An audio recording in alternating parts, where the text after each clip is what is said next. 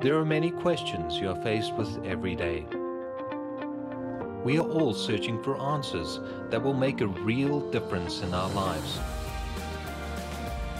It's hard to imagine that these answers might be right in front of us. Get ready to discover answers in the Bible with Bayless Conley. In last week's message, and then continuing on today, we've been talking about loving guidance and the guidance of love. Last week we talked about loving guidance. Today we're going to begin to talk about the guidance of love. And I think you're going to find some of the principles that I shared today intriguing. In fact, they may just revolutionize your life. If you got a Bible, grab it, and we're going to talk about the guidance of love. Here's Bayless Conley with part 2 of his continuing message from last week. Thirdly, loving guidance means being sensitive to others. Could put it this way, you need to get to know her neighbors and friends. Look with me at Proverbs 8 and verse 12.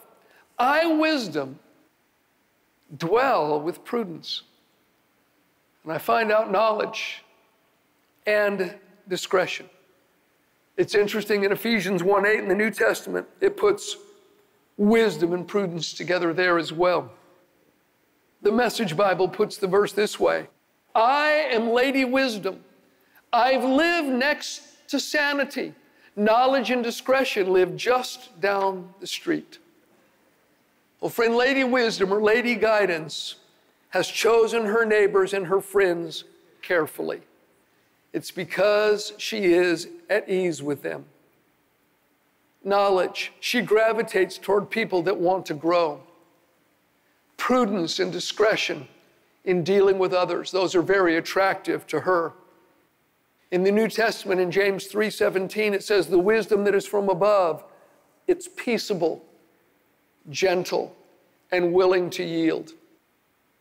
But those that are unyielding in their character, that are obnoxious and arrogant and insensitive to others, can never love Lady Guidance in the right way. And remember, she loves those who love her. If you want the good counsel that Lady Guidance gives, fit in with her friends and neighbors. You know, I went out fishing with some guys. I didn't know them too well years ago. And we went out on a boat. It was going to be out there all day from, the crack of dawn until the sun went down. And hey, the fish were biting. We were catching Dorado and yellowtail left and right. It was really exciting. But there was a bombastic, arrogant, loudmouth, know-it-all jerk on the boat that made our day miserable. And even though we were doing something we loved, every person to a man could not wait to get into dock, to get off the boat and get away from that guy. His personality, his character just pushed everyone away. Those same qualities drive Lady Guidance away. But prudence, knowledge, gentleness, and discretion, they attract her. Fourthly, loving Lady Guidance means being consistent. Proverbs 8 and verse 34, blessed is the man who listens to me, watching daily at my gates, waiting at the posts of my doors. It's not on again, off again. It's not just about seeking her early when the big crisis of life hit. Notice she didn't say, blessed is the man who listens to me when crisis comes. But blessed is the man who listens to me, watching daily. Everyone say daily. Daily at my gates. It's about seeking her daily, even in the small affairs of life. Listen, all of us, even down to the non-believer, we're driven to our knees when crisis comes. People will get foxhole religion. Oh God, if you just help me, show me what to do, get me out of this mess. And then the crisis is gone and we forget all about the promises we made and we don't visit again until the next crisis comes. But loving wisdom Loving guidance means daily. That means in the small stuff. That means in the little things, not when some critical thing is looming, over us. I have a friend, and he actually just called me the other day. And the thing is, he only calls me when he wants me to support some ministry endeavor he's involved in. The only time he ever calls me is when he wants money. And I got off the phone with him, and Janet walked in the room, and I started talking. She said, honey, this bugs me so much. I've known this guy for years, and the only time he ever calls, he never calls just to talk to me. He never wants to find out how I'm doing, never wants to talk about anything. The only time I hear from him is when he wants me to support something that he is doing. Let's not treat guidance that way. Love her, and she'll promote you. She'll bless you, and she will bring you to honor. She said, I love those who love me. Let's move to the other side of the coin here, the second part of the message, the guidance of love. Loving guidance, and then the guidance of love. According to Romans 5 and verse 5, the love of God has been poured out into our hearts by the Holy Spirit who has been given to us. Has anyone read that verse before? Right, God's love has been poured into our hearts. Listen to this verse. It's 2 Corinthians 5 and 14. It said, the Apostle Paul actually made the statement. He said, for the love of Christ compels us. This love of God, this love of Christ that's been poured into our hearts, it compels us. Other translations say the love of Christ urges us. Another translation said the love of Christ moves us. Yet another said the love of Christ directs us. And I like the King James Version, actually. It says the love of Christ constrains us. The Greek word literally means to control. The love of Christ controls us. And it either controls us, the word goes two ways.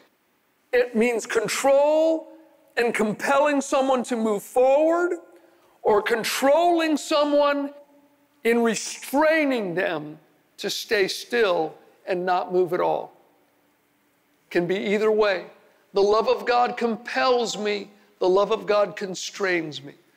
The love of God moves me. The love of God causes me to stand still. Depending on the situation, God's love may direct us either way. We need to be sensitive as to which way that is. Look with me in Luke's Gospel, chapter 15.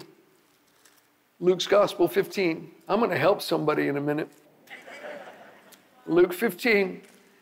Now, in verses 1 through 7 of Luke 15, Jesus tells the parable of the lost sheep. You all know it. Guy has 100 sheep, one's gone, he leaves the 99, goes out into the wilderness, seeks the lost sheep, brings it back rejoicing, throws a party. I don't know who'd throw a party over a lost sheep that got found, but the guy in this parable does. Next parable is the one about the lost coin. Lady loses a coin. She immediately goes and begins to search for it until she finds it. She calls all of her friends and rejoice, I found my lost coin. And then the third parable we find in verse 11 through 32, and that's the parable of the lost son. But unlike the parable of the lost sheep and the parable of the lost coin, the father did not go out after the lost son and search for him. It's one thing that is distinctly different about this parable. Look at it with me, verse 11. And he said, a certain man had 2 sons. And the younger of them said to his father, Father, give me the portion of goods that falls to me. So he divided to them his livelihood. And not many days after, the younger son gathered all together, journeyed to a far country where he wasted his possessions with prodigal living. The word prodigal just means wild, unrestrained, sinful living. I think the Living Bible said he wasted all of his possessions on prostitutes and parties. Pretty close to a bullseye there. In fact, rumors of what was going on with him in this far country apparently drifted back home, because when the older brother was out in the field and he hears the music and dancing after the father's restored the son that came home, he got one of the services, what's going on? I said, hey, your brother came back. And he's so mad, the older brother won't go into the party. So dad comes out and says, hey, look, come in. He says, hey, well, this son of yours that wasted all of your inheritance on harlots, you throwing a party for him? So they knew, the father and the brother had gotten rumors of what this one son/brother had been up to. And you know, the father, he would have known what was on his son's mind. He knew his disposition before he ever left. Once he got his stuff, it was a very few short days until he took everything. He said, I'm getting away from this place. I'm getting away from you. I'm getting away from this lifestyle. Forget this whole farming, raising sheep thing. And, he goes to the big city. Well, Daddy knew what his son's disposition was, and Daddy loved him. Verse 13, again, not many days after, the younger son gathered all together, journeyed to a far country, and there wasted his possessions with prodigal living. Right? He's gone into a far country, but the father did not make any move to rescue him. He wasted everything. Wild, loose living. And the father knows about it, but he doesn't come. You see, the son's heart and the son's attitude at this point were still unchanged. The father is being restrained by love's guidance.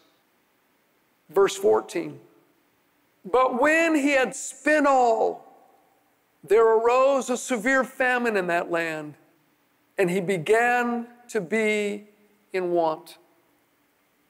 Right? He's lost everything. All of his friends are gone. The Bible says every man is a friend to him that gives gifts. But when the gifts stop, generally the friendships stop as well.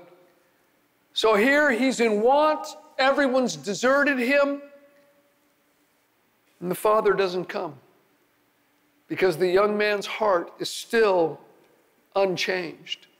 His attitude is still unchanged. Verse 15. Then he went and joined himself to a citizen of that country, and he sent him into his fields to feed swine. Now, to the Jewish audience Jesus was sharing this parable with, to them, you couldn't get any lower. You couldn't fall any farther. Here you've joined yourself to a Gentile. You're a Gentile servant, and you are feeding pigs. But the son's heart is still unchanged. His attitude is still unchanged, and the father makes no move whatsoever to come and rescue him. The father had the resources to rescue him. He had the knowledge to rescue him. He had the means to rescue him. But he didn't come. Verse 16, and he would have gladly filled his stomach with the pods that the swine ate, but no one gave him anything. So he falls even further. Now he's even envious of the pigs.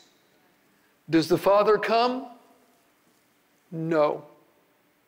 His heart is still unchanged. His attitude is still hardened. But then, verse 17, but when he came to himself, that's worth underlining, friend. When he came to himself, he said, how many of my father's hired servants have bread enough and to spare, and I perish with hunger? I will arise and go to my father, and I will say to him, Father, I've sinned against heaven and before you, and I'm no longer worthy to be called your son. Make me like one of your hired servants. And he arose and came to his father. Now his heart has changed. Now his pride has been broken. And as he's walking the long road home, he's an absolute wreck. And he's emptied of all arrogance and all pride. He has gone from verse 12, where he said, "Give me," to verse 19, where he said, "Make me." What a difference. Give me what's mine. Give me my inheritance. Father, make me. What a difference in heart. What a difference in attitude. Verse 20, and he rose and came to his father. But when he was still a great way off, his father saw him and had compassion and ran and fell on his neck and kissed him. The son said to him, "Father, I've sinned against heaven and in your sight, and I'm no longer worthy to be called your son." But the father said to his servants, "Bring out the best robe and put it on him. Put a ring on his hand and sandals on his feet. And bring the fatted calf here and kill it, and let us eat and be merry. For this my son was dead and is alive again. He was lost and is found." And they began to be merry. So now the father is overcome and compelled by love. And he runs to the boy, embraces him, kisses him, and blesses him. Now, when the boy left, Daddy never searched for him, like in the parable with the lost sheep and the parable with the lost coin. He let the storm do its work. It would have been fruitless to do anything more than pray for him before that, because he hadn't come to himself and he hadn't moved from "give me" to "please make me." When he restrained his help, it was the guidance of love. When he ran and embraced him and poured out his blessing, it was the guidance of love. The love of God compels me, and the love of God constrains me. And you know what? When we love Lady Guidance, she'll let us know which is which. Many years ago, I had a gentleman come to me. He didn't attend our church.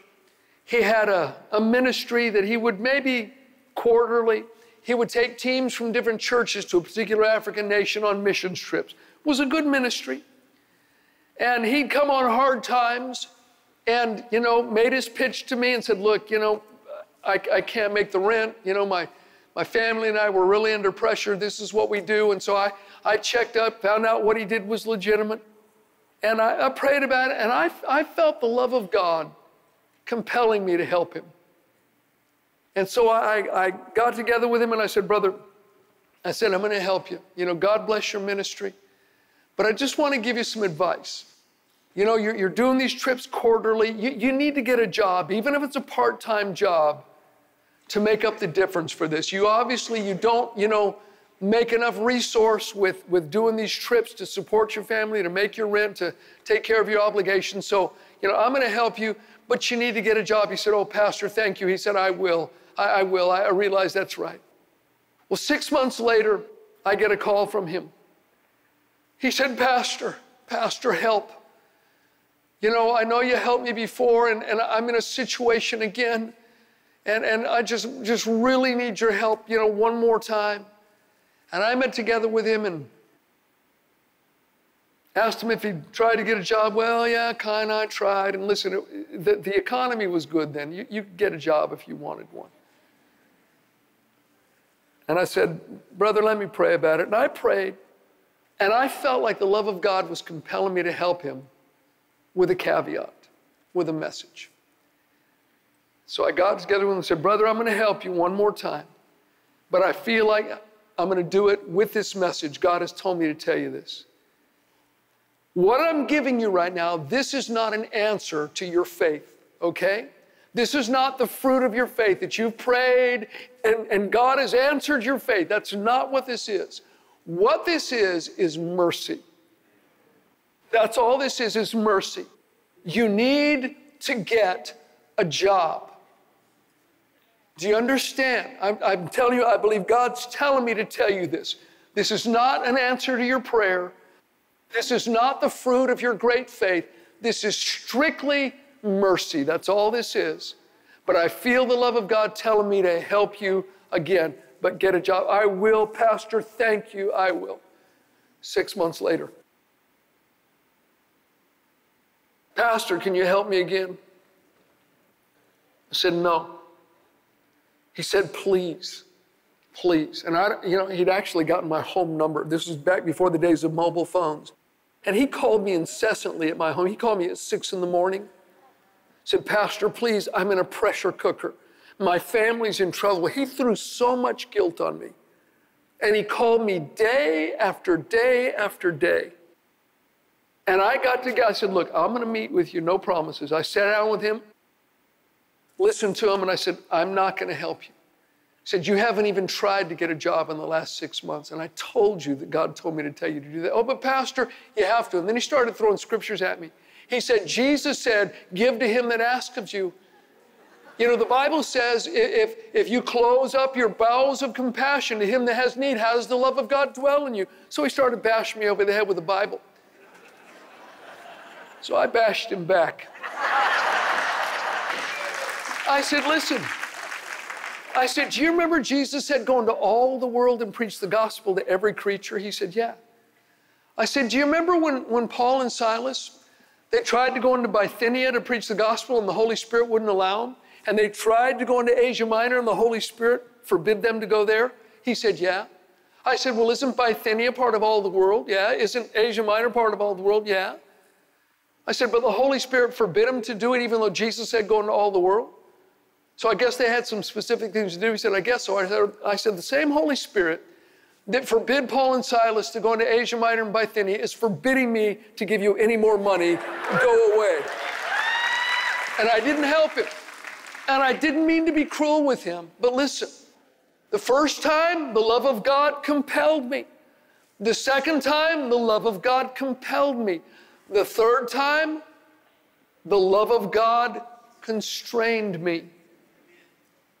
It was the best thing for him. It would not have helped him any more than it would have been of help for the father to run into that far country and bail his son out that had never had a change of heart.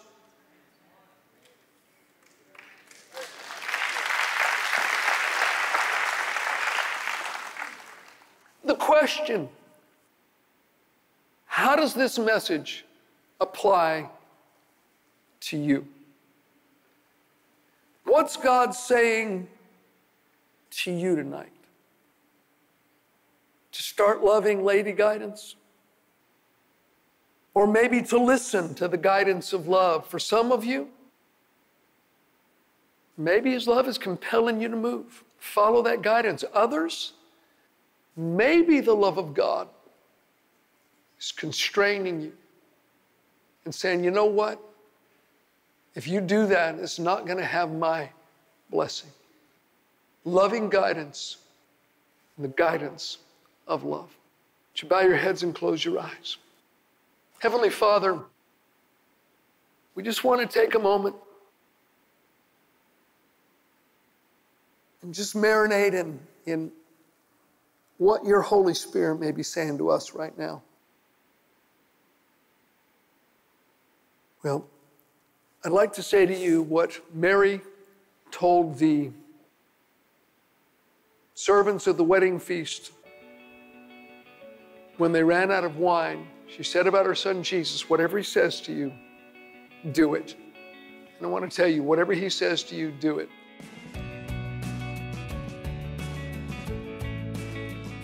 Stay tuned at the end of the program today for a special inspirational thought from Bayless. My friend, it always pays to obey God. And the love of God has been poured out in our hearts by the Holy Spirit who dwells within us.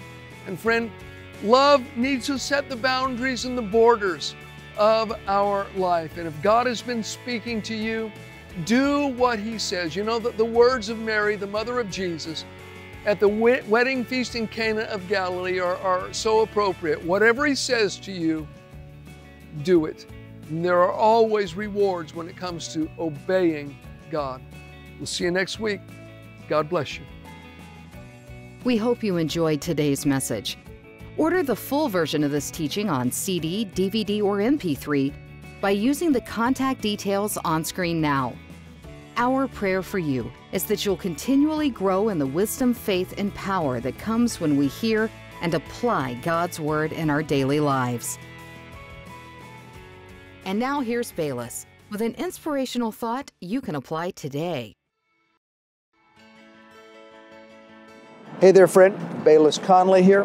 I'm actually in Paris, France. In the background behind me, you can see the famous Louvre. And you know, I was here thinking, we've been doing a little bit of taping, and I like to do these little segments and usually try and have something inspirational for it. But you know, I didn't have any inspiration at all right now, but then I thought about it. A lot of people are waiting until they feel inspired before they obey God or before they do anything. You don't need to feel inspired to obey God. You just need to read your Bible and do it. If it says give, you need to give. If it says go, you need to go. If it says love, you need to love. If it says forgive, you need to forgive. You don't need to feel goosebumps or have some sort of a revelation or feel inspired. You just need to obey. You know, if you read it and you understand it, be a doer of it and don't wait for inspiration. Just put one foot in front of the other, because really, those are the great men and the great women of God, those that just go out and obey the Word, whether they have feelings or whether they don't have feelings, whether the sun's shining or whether the rain is falling, whether they feel inspired or whether they don't feel inspired. They just do what the Word of God says. So be a doer of the Word and don't wait for some feeling or for some inspiration to get busy. Hope that helps you. God bless. Thank you for watching Answers with Bayless Conley. For more information and inspiration, visit AnswersBC.org.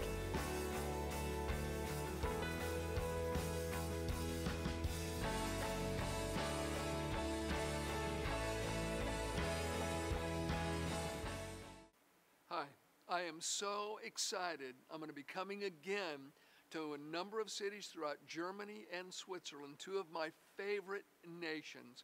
I'm going to be preaching the Word of God. And I really want to encourage you to find out where the meetings are. Come out if you can. I would love to meet you personally, and we just trust the blessing of God is going to be on our time together in Germany and Switzerland. Some have a lot. Others have very little. God longs to love others through you, not wanting anyone to lack. Show someone how much God cares. Let your love demonstrate how highly He values each and every one of us. In Love Your Neighbor, Bayless Conley reveals how showing God's love to those in your everyday world can radically enrich both their lives and yours. Play your part in fulfilling God's greatest commandment. Order Love Your Neighbor on CD or DVD. Call now or order online at AnswersBC.org.